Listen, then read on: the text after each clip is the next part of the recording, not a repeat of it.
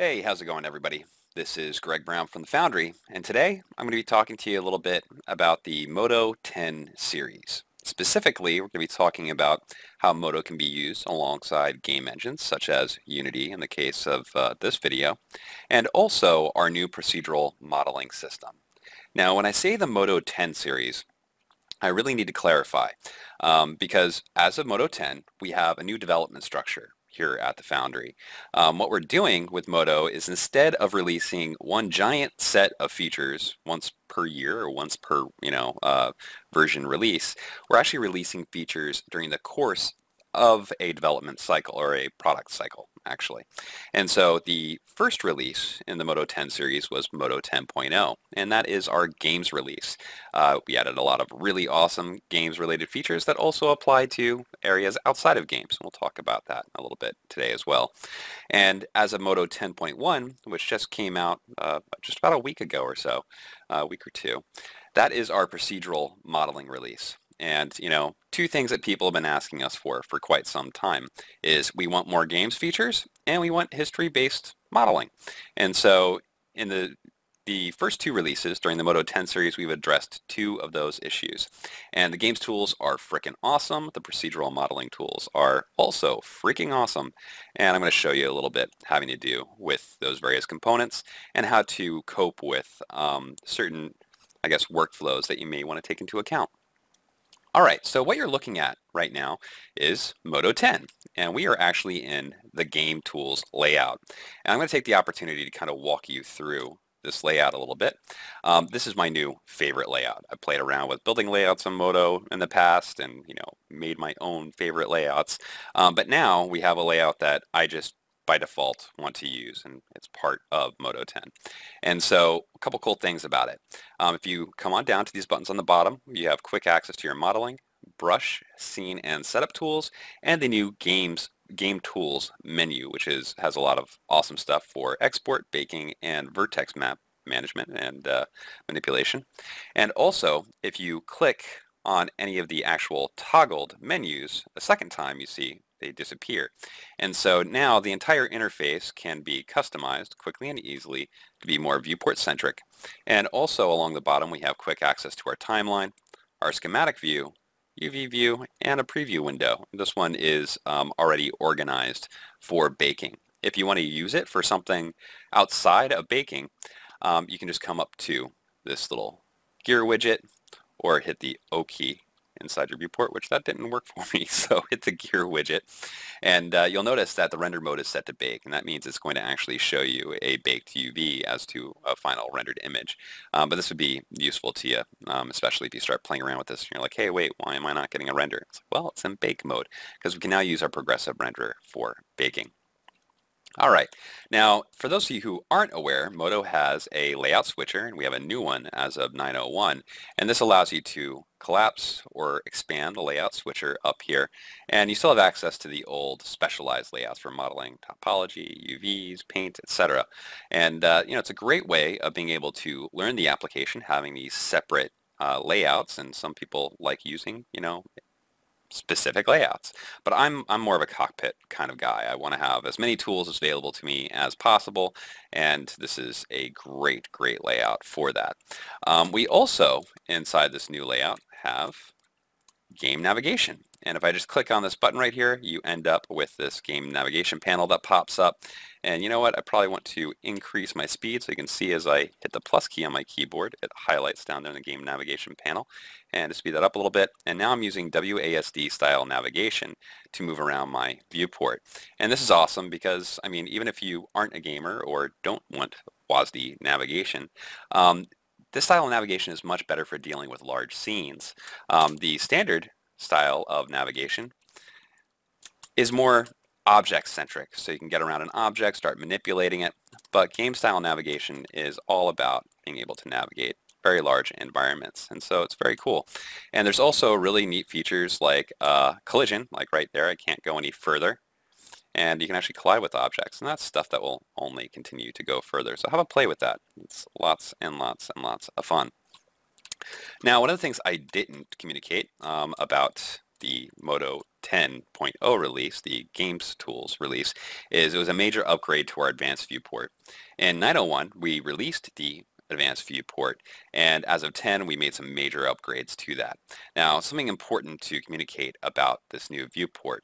The way we were building this viewport is much more analogous to a renderer of 10 years ago.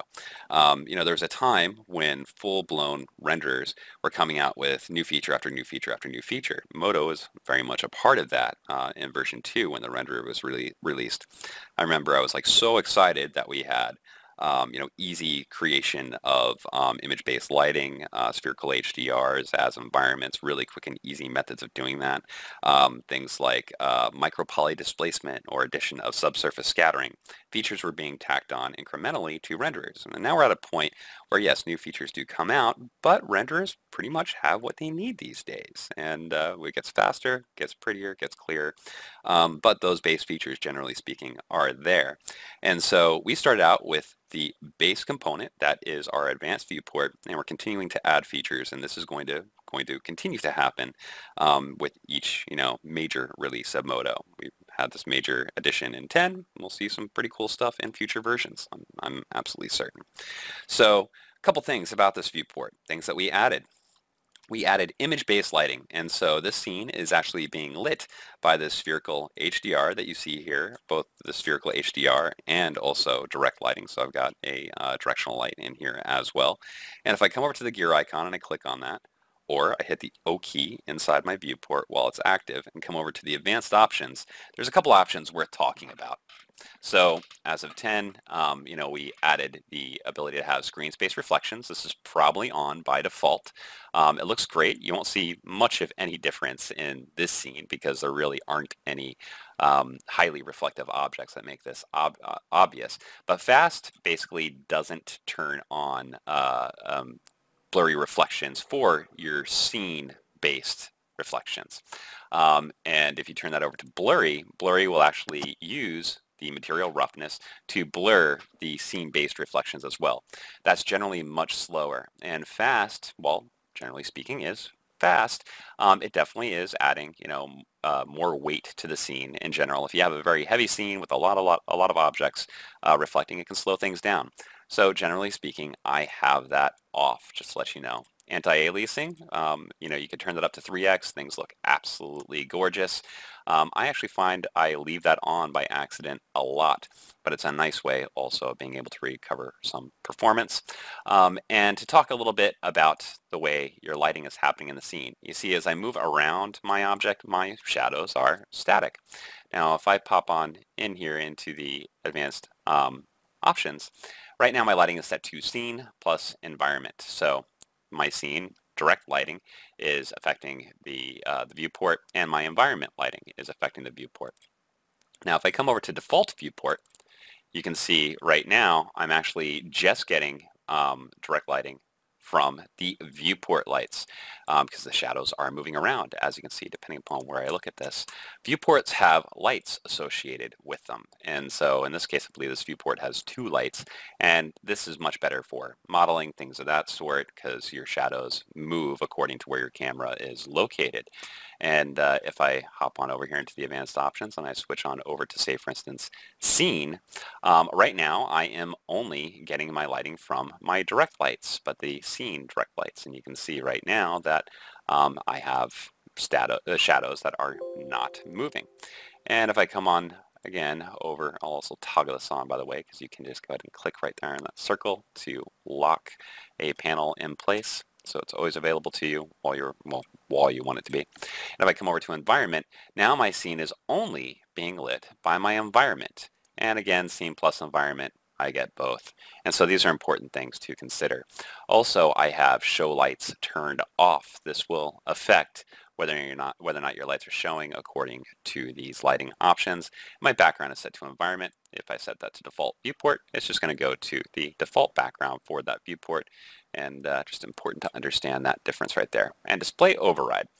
Display override is really for doing like a play blast or something like that, and you can actually turn off visibility of the widgets and buttons and stuff like that in the viewport, so you can do a nice, clean, perfect play blast. So hopefully that helps you understand a little bit more about the options behind the advanced viewport.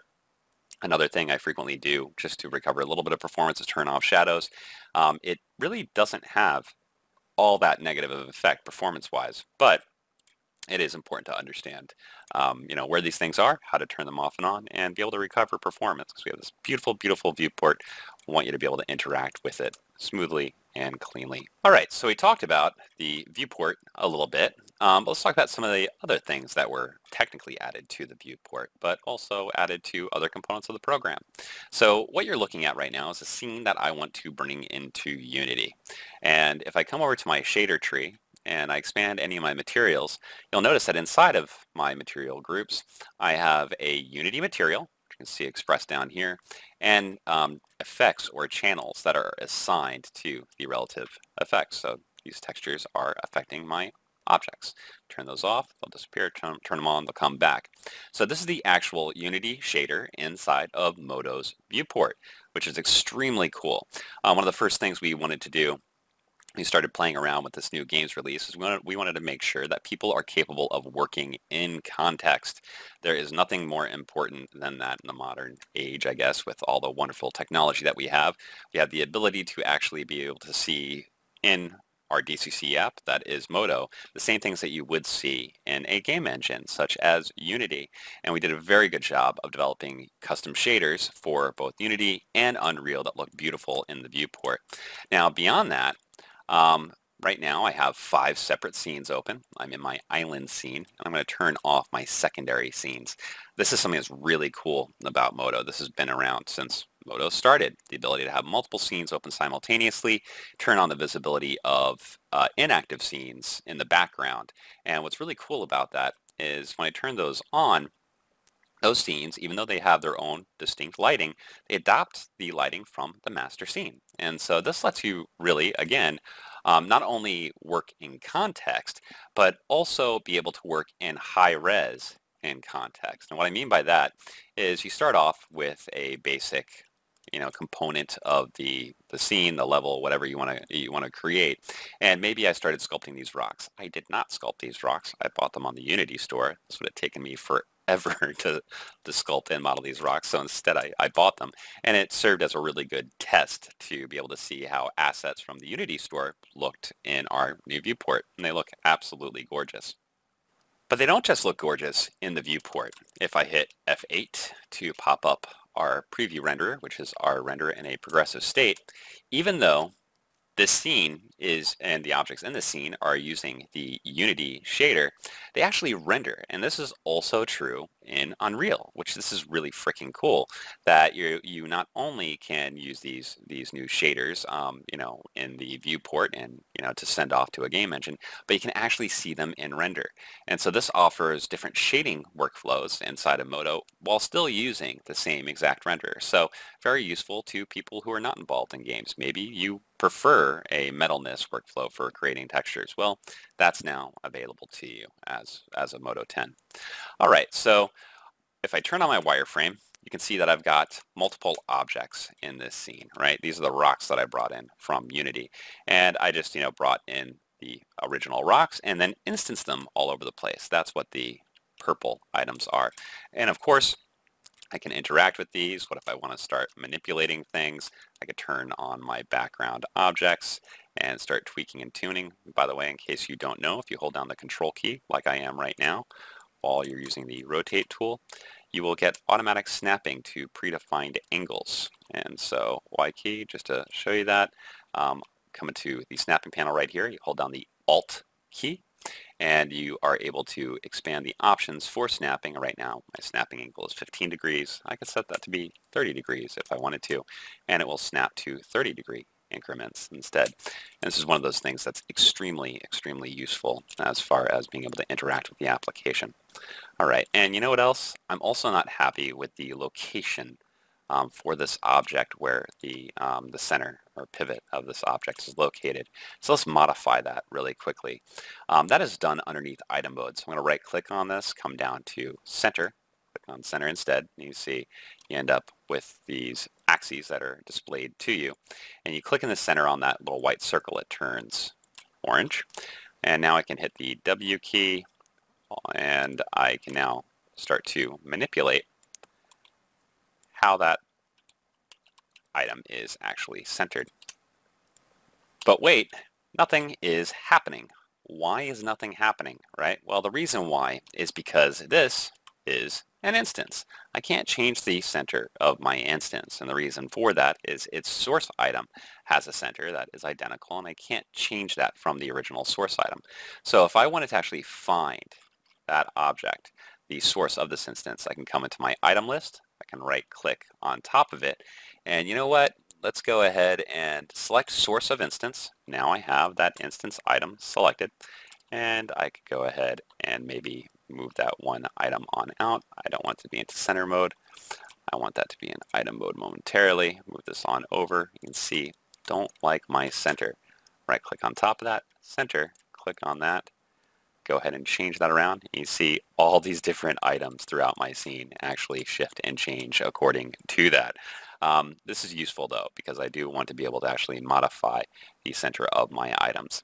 But this kind of articulates an important point of how you actually set the pivot for an actual item and the effect that may have on scenes that actually contain a high level of instancing. All right, so I'm going to undo. Now, why did I do it this way? Because this is really an inefficient way of throwing geometry in an engine. These are instances, but typically when you actually send stuff like this over to an engine, it would all be essentially flattened into one very large mesh object and be very inefficient for that reason.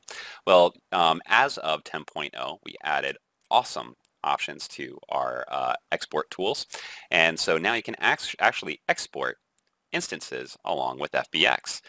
We added support to FBX 2015, and so you can see right here, tells you the various versions you can set your export options to. At the top where it says use latest, that means FBX 2015, just to let you know, one of those important things to clarify. Now in the Games Tools layout underneath the export options, we have this whole new panel. Lots of new options for FBX export, things like triangulation of geometry, export of PBR materials. We actually export a sidecar XML file that can be sent over to a game engine like Unity and Unreal, and there are plugins for each of those that will load up textures from your scene based on what the information that is in that XML file. So really cool way of being able to interact smoothly and easily with a game engine and game presets for Unreal Engine and Unity. And you can also create a new preset and store presets for export, say if you wanted to create a preset for CryEngine or something like that. All right, so very cool. I want to export all the items right here in this scene, not my secondary scenes, but just this scene, over to Unity. And I want it to maintain my instances and want to be able to continue manipulating it once I get into Unity. So first off, let me just hop on over into Unity. One of the first things that we're going to need to do, here's the basic scene. You know what? I need to find where my assets are located. And so I can just right click inside the browser, show and explore. You know what? I want to go into my assets folder. I can copy my address, and then I can pop back on over into MODO and drop that into my output directory so that I have everything set up properly.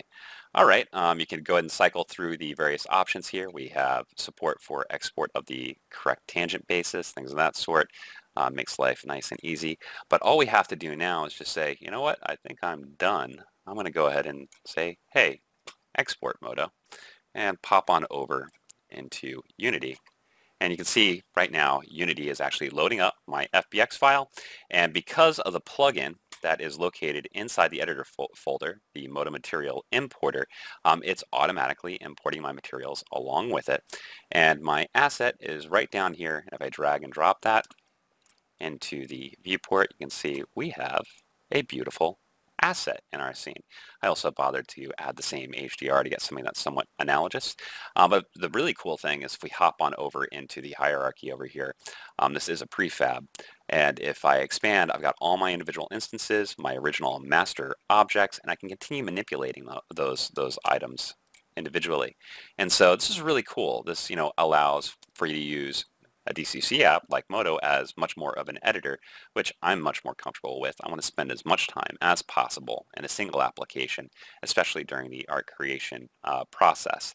And so really, really cool that you're able to interact in this way with both Unity and Unreal. I believe this is improved support for this type of interaction, including instances. Came in 4.12. Not 100% about that with Unreal, but apparently the workflow for that has improved considerably. One of those things I want and need to play around with a lot more. All right, so very, very cool. Great example of how you can exchange stuff back and forth with your game engine smoothly and easily. Now let's pop on over into this block scene. You can see that I've got this secondary scene that has all these bricks and blocks all over the place, and all these are instances. And in fact, I was very lazy about it. These will be sculpted eventually. The source items are right up here. Just wanted to make sure they were in view so we can start messing around with them. Now, MODO has lots of really great tools for dealing with lots of objects really, really well. And so in the case of like this tower, I've got this floating pathway coming into a tree that has what was going to be a lighthouse growing out of it. There may have been a little bit of drinking involved that day. I have no comment on that. But if I select one of my instance items, turn on wireframe, you can see that they're all purple. Let me find out where in my item list everything is located. I'm just going to select that one at the top and then shift select that one at the bottom. And now, as you can see in the lower right hand corner, I have 406 items selected. Now, I want to start manipulating these blocks, but I want to manipulate them all together at once using kind of brush-based tools. I don't want to have to hand place and select every single freaking item. And to do that, I can come over into my modeling menu, come into deform, grab the soft drag tool. You'll notice that when I grab the soft drag tool, it automatically sets a screen-based fall off. And right now my action center is set to local. Now remember, all these items, these bricks, are all individual instanced items. Each one has its own center. And what we want to manipulate is the position of that item, not the components that make up the item, not the vertices, edges, or polygons. We just want to move those objects around. And if I go ahead and I drag out my soft drag tool, while my action center is local, right? This means that I'm going to have a local, custom local action center for each individual object. Things get a little bit wacky. I can go ahead and start dragging left or right here in the viewport, and you see how all my bricks are going off in a specific but definitely unintended direction. So pretty good for making things look like they're blowing up, right? And the reason for that is, of course, each of those have their own action center and are going off relative to their local axes. If I click on the action center and I say, you know what, I want this to be screen as well, now the center for every object I manipulate is going to be based on screen space. And in this way, what I can do is I can go ahead and then left click and drag and start tweaking and tuning this tower to make it look more like it's crumbling and falling, because down here I ran a basic simulation to drop a whole bunch of bricks and blocks into place, and this tower up here, it looks like an artist intends for it to look like it's crumbling, but it doesn't really look like it's crumbling. And being able to use these brush-based tools in this way really helps. Of course, I can turn my wireframe off if I want to, maybe come over to this bridge over here, make it look like it's sinking. But remember, I'm not manipulating the geometry. I'm manipulating the location of the actual items, individual items themselves. 400 items all at once, which is really freaking cool. Sorry, I geek out over things like this every day. All right, so interesting tool, interesting usage of it. Let's talk about some other really cool tools as well. And so if I come on over into another one of my scenes, in this case the trunk, no, actually I don't want the trunk, I want the vines and leaves frozen. Notice that the lighting and shading is completely different, even when I turn on my background objects. I want to play around with my vines and my leaves, right? And so what I want to do is not play around with necessarily the actual original ivy items. I want to play around with the vines themselves. These have all been merged, which is going to be interesting to say the least. But what I want to do is I want to play around with some of the UV tools that are added in 901. So I'm going to select this one vine right there. Or actually, let's go ahead and select a couple of these. Typically, I have this all frozen. These were replicators. The actual leaves were created replicating over the surface. And, typically I'd have those on separate layers, and I could grab every single one of these vines super quickly and easily. But I'm going to hit Shift-H to hide those on away. And, oh, there's my replicator items. So I do have that. All right. Let's go ahead and select every single freaking vine. And so, well, except for the ones there at the bottom. You see I've got lots and lots of vines selected. Now, if I came into work in the morning and somebody told me, hey, I need you to UV 40,000 polys that actually can make up these 50 or so individual vines, I might consider possibly maybe walking out. But let's pop up the UV view and take a look at what we have here. Underneath the list tab, that's where you'll find your UV maps, and there we go. I've got all these overlapping UVs, but they look really square, right? Now, if I want to, underneath the UV tools, I can select the edges that were used to unwrap these items. And so select UV border, and that's just going to make my life easier. And now I've selected all the edges associated with this, and now let's run an unwrap across all those vines. And so I'm just going to left click and drag once, and that's probably what you're accustomed to seeing in a lot of applications when you unwrap items such as this. Basically a bunch of squiggly lines.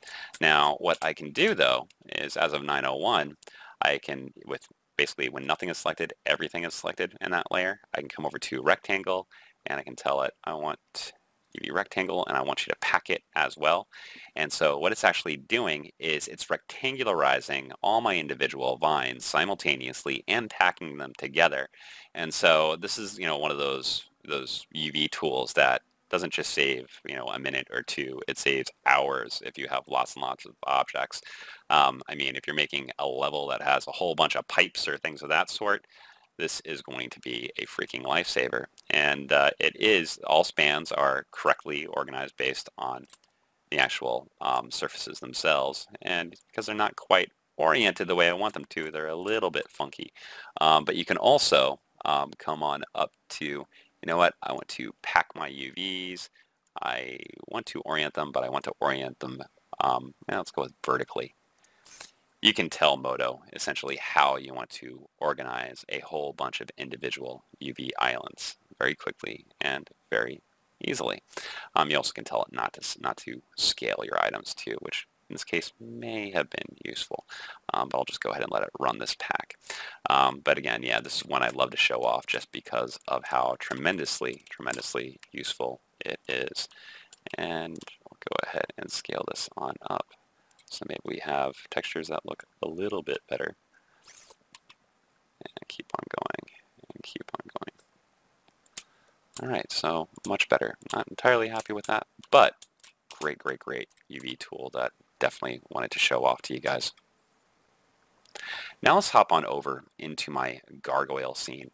This is one that I really enjoy playing around with. This gargoyle is actually, if I turn off my secondary scenes, is a 6 million polygon gargoyle. Now I'm in the low poly version of him right now. I have baked out the basic diffuse texture and also a normal map from this high poly variant. And what's really cool about this, in the case of the high poly model, this whole model from scratch was created inside of MODO. We used the modeling tools, the sculpting tools, Mesh Fusion even. I built it out as separate body parts and then merged those together, re-topoed, and then baked from there. Kind of an interesting workflow I don't have time to go into here. But MODO is very flexible. You can do a lot of different stuff in the application. But I wanted to kind of show off that, say for instance I throw on my island scene, and you know what, I definitely need my bricks and blocks in this case, which will hide my gargoyle. I'm going to go ahead and instance this gargoyle, who is a 6 million polygon sculptable multi-resolution mesh. And I'm going to start moving around in the scene. And so since I'm moving this instance in item mode, that gives me a lot of flexibility as far as being able to maintain performance. And you know what, I'm going to have him look kind of, well, not look the direction I want him to look, but just so we get slightly better lighting. You can see the interaction is freaking phenomenal. And this is one of those opportunities I really like to show off the MODO's ability to create systems that aid you in the current task at hand. And so if I come on up to the viewport up here, click on that little arrow that points to the right, and I come over to viewport controls, and I want to duplicate that. I now have two viewports. These viewports are decoupled. If I click on the gear icon or hit O in the viewport, underneath drawing and control, you'll see independent center, scale, and rotate are toggled on. And so if I turn those off, you'll see that we end up with something that orients much more closely. These two would be absolutely perfectly linked if I had all those on. But then I can also hop in there, come over to inactive meshes and say, hey, make inactive meshes invisible. And at this point, I can start playing around with my source mesh in the scene with far fewer items showing, and also see my scene as a whole over in this view, which is very, very cool. So, you know, in this view, I've got 11 million polys. Over here, it says I've got about the same, but it's going to perform much differently because I have far fewer items showing. Now, if I select that original source item and I come over to my brush tools and say, for instance, my push brush, and I left click and drag once, probably want to take a look at them over here in this viewport a little bit differently. And there we go. And start sculpting away on top of this. The renderer or the viewport is a deferred renderer. And so you actually, just by separating components of a scene out like this, you can actually recover a lot of performance because you're only interacting or seeing a limited kind of subset of objects in this left viewport, and you're seeing everything over here. And so it allows you to deal with much more complex scenes much more smoothly, much more easily. And I'm not sure what I just did to him, gave him some kind of terrible, awful disease. But you know, I really wish undo existed in the real world. Funny story. The first time I realized I should just become a 3D artist, I was going to art school and I was working on a drawing in my apartment, and I made a mistake. And my first instinct wasn't erase or try and fix it. My instinct was, you know, Control Z. First thought that popped into my head was Control Z. At that point, gave up and went towards, you know, CG as a career. All right, so a couple other really cool things about this. We're going to go on and bake this character in just a bit. But I'm going to turn off my secondary scenes for now, and I'm going to delete my gargoyle. Yes to all. Go away. Instance gargoyle. You are no longer needed. So if I come over to my low poly gargoyle and I come up to my shader tree, since we are going to be baking him, you know what I want to do? I want to go ahead and turn that off. I'm going to delete it just because it looked pretty.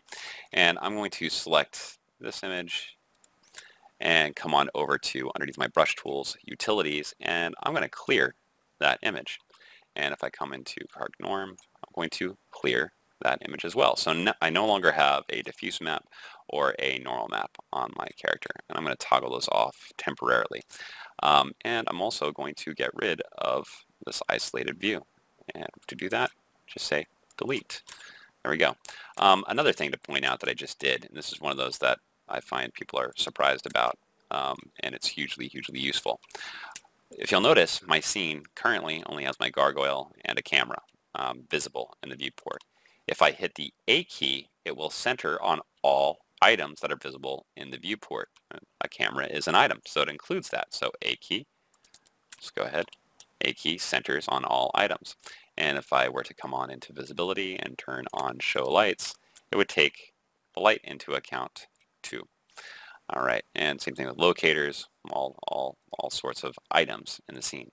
Now, I do currently have my gargoyle selected, and so if I hit Shift plus A, it's going to center on my selected item.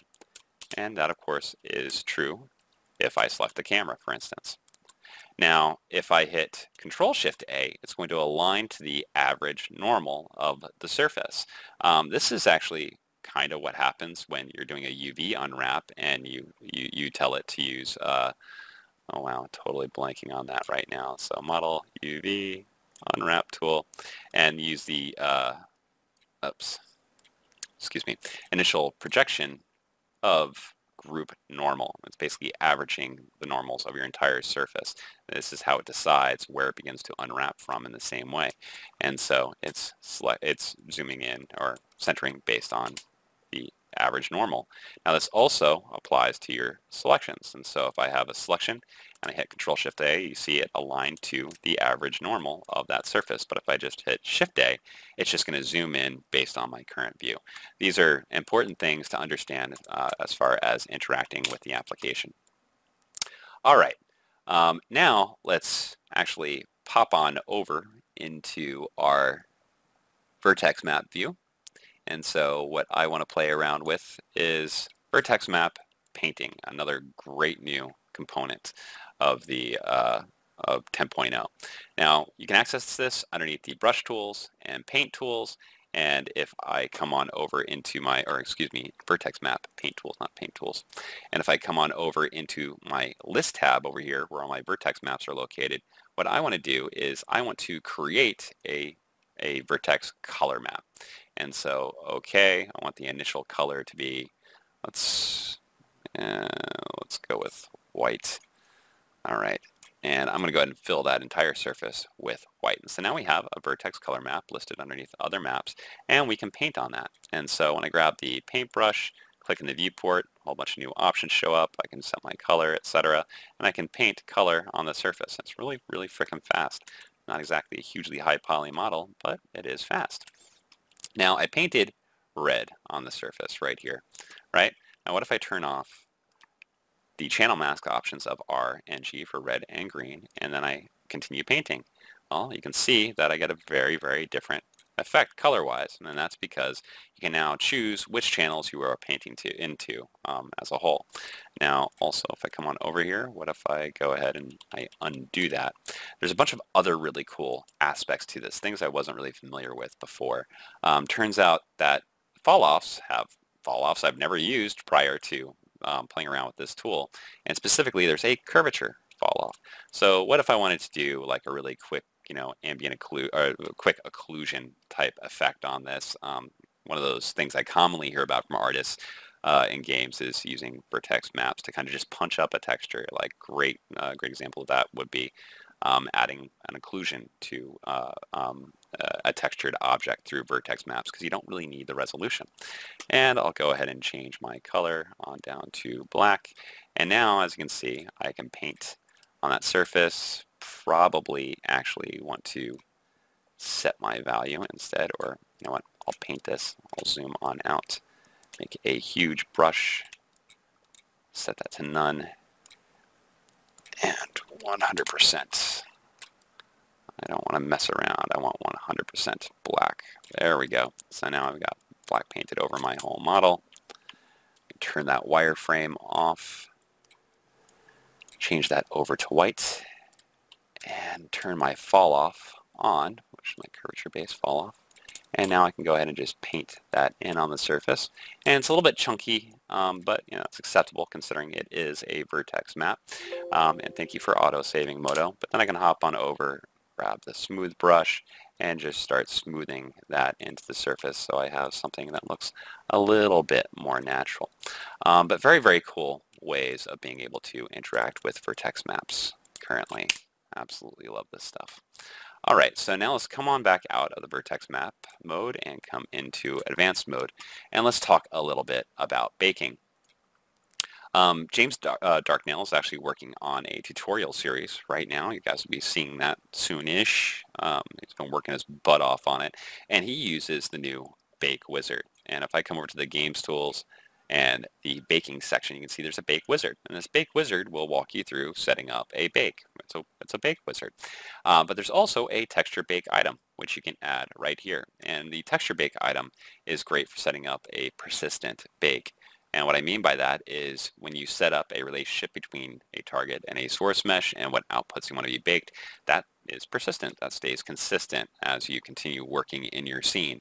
MODO has had awesome baking technology for years, but the workflow has always been obtuse. And so as of 10, we added a completely couple new baking workflows that make life a lot easier. All right, so the texture bake item, when you add it from the new texture bake item command over here, it shows up underneath bake items inside the shader tree, and you set your target meshes. This is actually the mesh you want to bake to. The source meshes, the meshes you want to bake from and your texture outputs, which right now are mixed. If you have a texture selected and the texture bake item is also active, you can actually add or remove a texture quickly and easily. And so if I go ahead and select that, come over to my texture bake item, you see you get this add selected option. So if I select a mesh, I'll have the option to add that to target a source. Select texture items, you can add that to texture outputs. I have a cage already added to this character, and so it's set to use that cage, and I want to bake from source. Also, currently my high poly gargoyle is hidden, and what I want to do is I want to be able to bake from that using that high poly gargoyle, but I don't want it to be visible because I want to instantly be able to see the result, not have to hop back into the item list and turn it off. And so these options are extremely useful. And so if I come on back on over into the shader tree, just because that's what I do, I'm going to go ahead and select these items. I'll turn on their visibility, and I'm going to bake all my textures. And so right now what's going on is this is actually batch baking both my normal for my object and also my actual texture. Now once this is done, I'll be able to show you some other components that you really need to pay attention to when baking.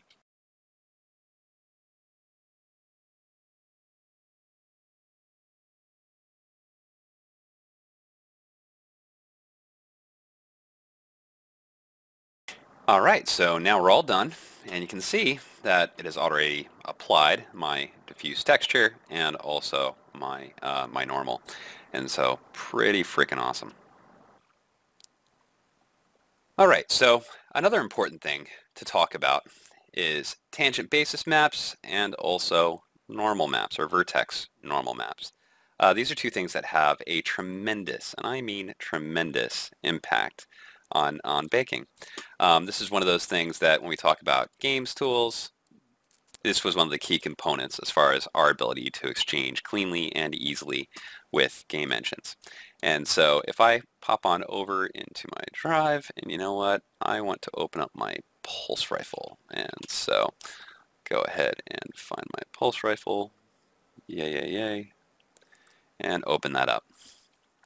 This is a pretty solid example of the vertex map tools, which is essentially the addition of Farfarer's vertex normal toolkit, but in MODO proper, and also the ability to set tangent bases specific to game engines. Now this asset is configured for Unreal, and as you can see down here, I'm using the Unreal material. You can use the bake item to bake to Unreal or Unity materials, of course. And it's a nice model. I'll pat myself on the back for that, but it's a nice model because I used a smart and very skilled artist's techniques in constructing it, an artist named Tor Frick. And if I turn my wireframe on, you can see that this mesh is a lot of very awkward, very long triangles. However, when you don't look at it in this way, or with wireframe on, it almost looks like a sub-D item. And the reason for that is really intelligent modeling methods using Booleans and the setting custom vertex normals to control how your surface is actually smoothing. And so if I turn off all my materials here, I can even turn off the Unreal material and go to the base one. Here's what it looks like without any textures. We've got lots of hard edges right here, and I do want to have my Unreal material and my Unreal normal in place if I want to be able to show you the nice rounded edges that are happening right there. All right. Oh, I forgot, didn't I? I forgot to tell you that other really important thing about baking and the bake item. The edge expansion. Oh boy. Yeah. Should I backtrack? Pause. When you're baking, you need to make sure that you have an edge border distance, or basically an edge bleed distance around your UV islands. If I go ahead and I open up one of my UVs for this item right here, this is an island.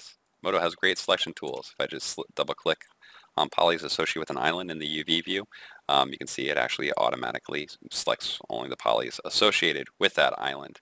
Now if I turn on, for instance, my Unreal normal, and I pop on over here, and I actually tell it, you know what, I want to see my image, which I'll have to actually select it to be able to see it. and I zoom on in here, you can see I've got actually a nice border around my actual UVs themselves. I'll have to come back here so it applies. There's actually a nice distance here. You need a pretty broad distance. Now if I come over to System Preferences and I come on down to Rendering, because our renderer is what is used for our baking, you can see there's Bake UV border size, and I had it set at 3, and it looked okay. Won't necessarily when you go into the game engine. And one of those really interesting tidbits I got from James O'Hare, otherwise known as Farfair, is just throw it up really high, like 32 or 64, obscenely high. And what you'll notice is that when two bake borders cross each other, they basically split the difference. They just stop right in the middle, right where they cross.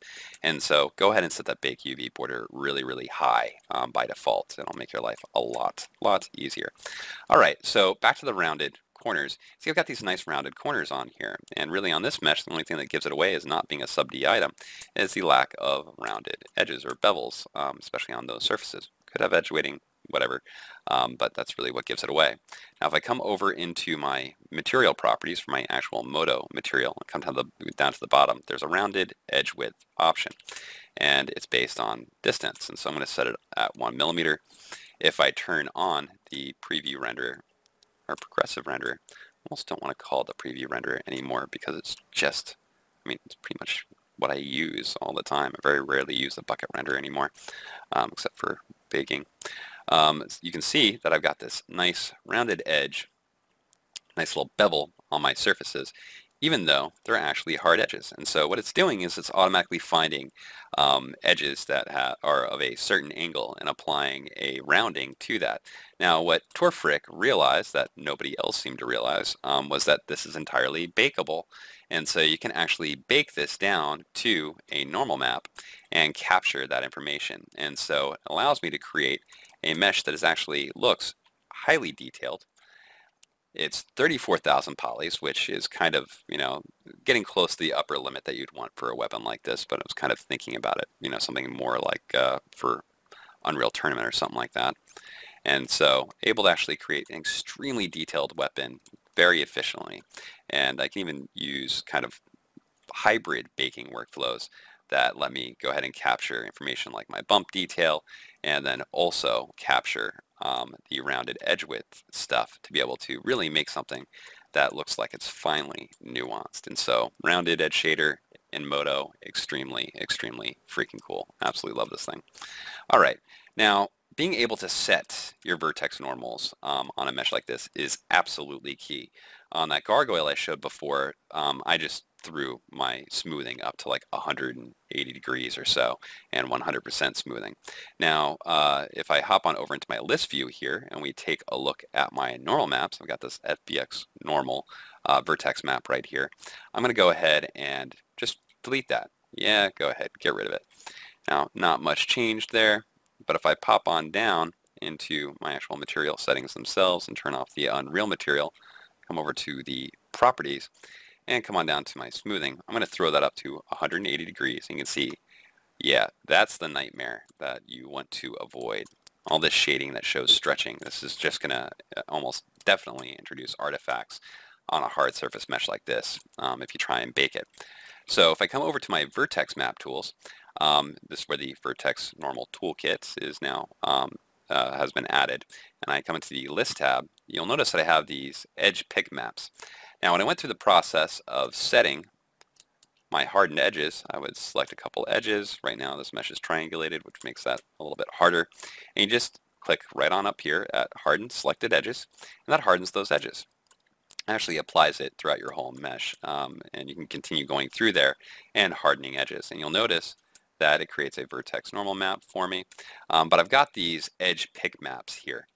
These edge pick maps, even though I got rid of my vertex normal map, are basically recording the edges I select when I work with this. And so you can access that here in the vertex normal toolkit just by clicking on that button right here, and it's automatically going to select all the edges associated with your edge pick maps. And so those are all the edges that I had manually hardened. And if I harden those and click on them, they look absolutely gorgeous. Now, the other advantage to this is, say your selection is dropped, you click on that to get your edges back. This is going to make UVs a lot easier. When you have hardened edges, you want to make sure those hardened edges are the outside of a UV island. It's just going to produce a much cleaner normal bake. And so this allows you to source that information as the beginning of your unwrap. And so, I mean, taking a look at all these edges here, I'm sure you can imagine how much more painful it would be without that. And also just another little trick that I find hugely useful, and that is select sharp. This lets you select by minimum and maximum angle, and you can see that's not using the edge pick maps, and it just goes ahead and selects my edges by angle. And so on hard surface meshes, great first step in being able to make sure that you or to just select all the edges that you need for unwrap or hardening, whatever. So very cool stuff. All right, so now let's take a look at another scene, and we're going to move on over into sort of another topic. There's more things to talk about games-wise, but hopefully we'll have some more time in the future to go over some of those things. But I want to talk a little bit about the new procedural modeling stuff, just because it is freaking incredibly, absolutely amazingly awesome. So I have to track down really quickly my missing files. This is actually kind of useful, particularly on Windows. I have my content folder underneath quick access. I can, when you search for an image, it's going to be in the file name. And so if you know sort of where it is, like if it's in the content directory, you just come over to content, select your file name, drop that in search, and there you go. And it's going to automatically find all the other good stuff that we also need for you automatically. So that makes life a little bit easier. All right, so here's a basic teacup.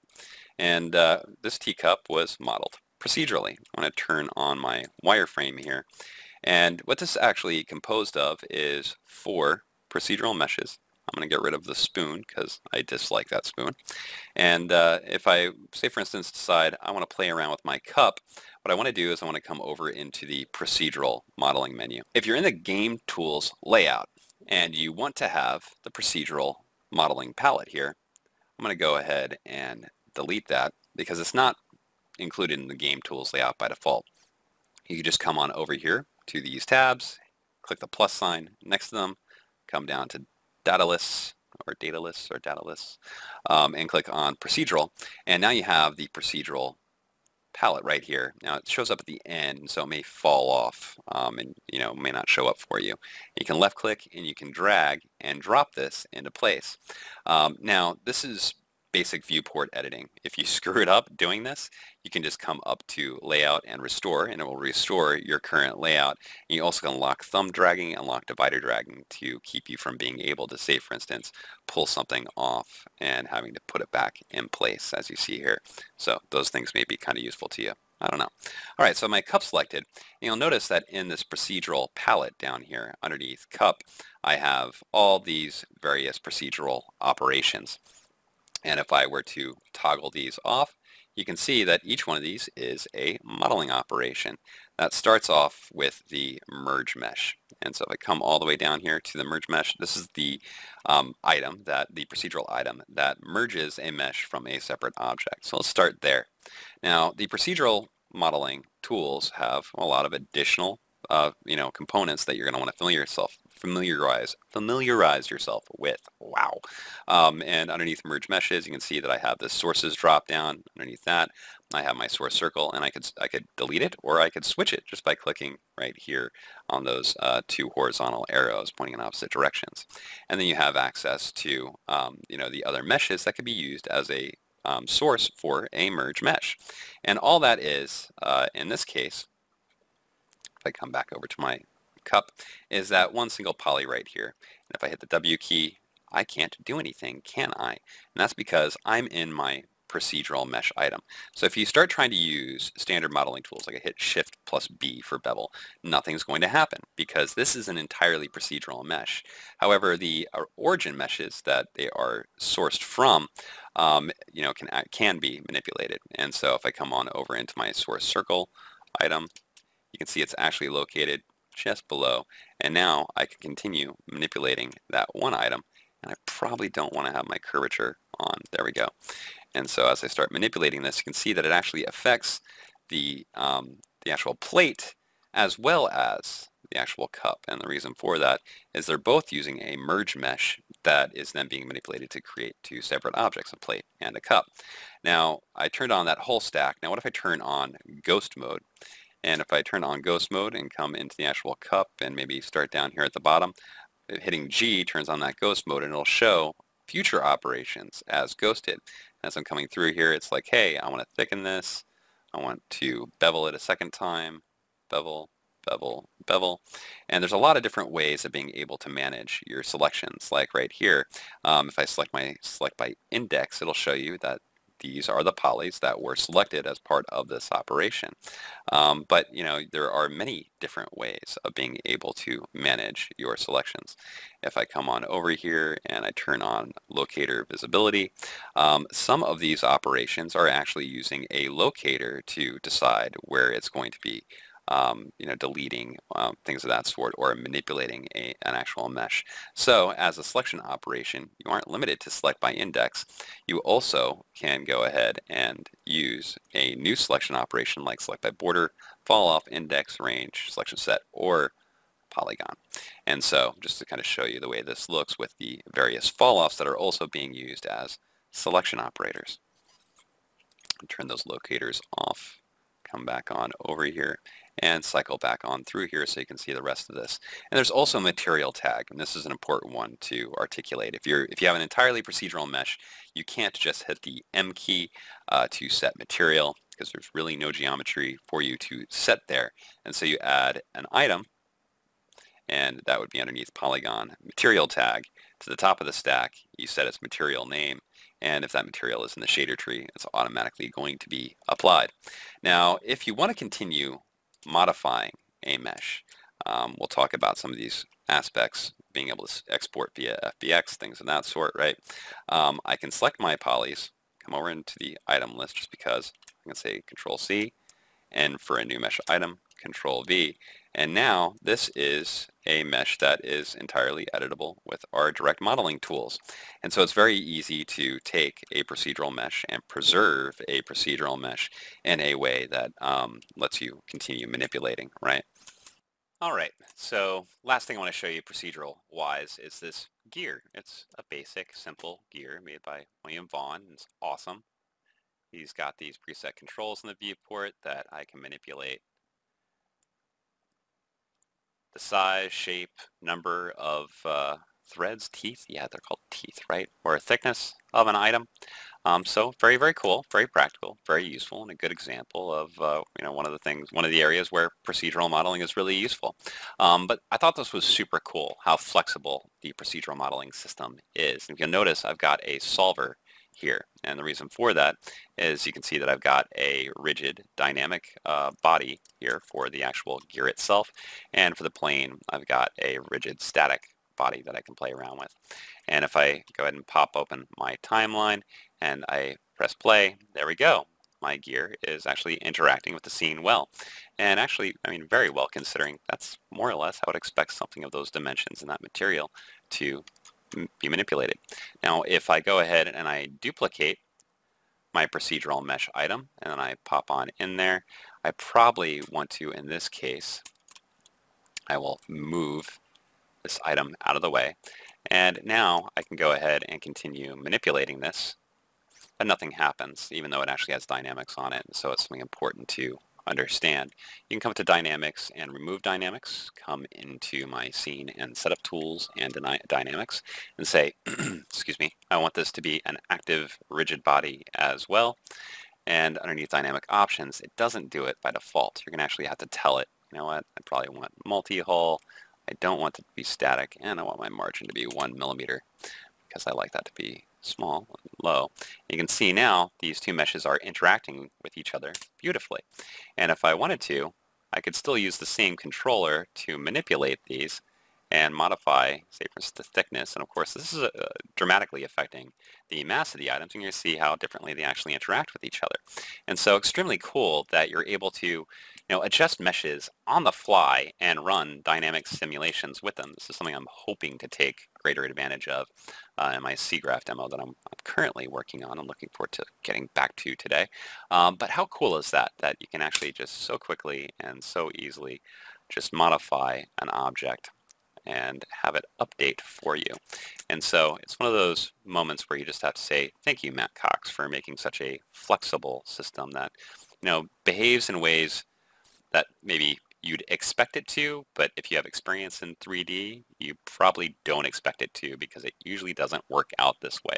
But that is super, super awesomely, extremely cool. All right, thank you so much for watching, guys, and hopefully these webinars are useful to you. It's something that we're working very, very hard on, and certainly say thank you to Janaya and Emma and everybody for putting these together because we need to do more of this. Very exciting stuff. Have a good day.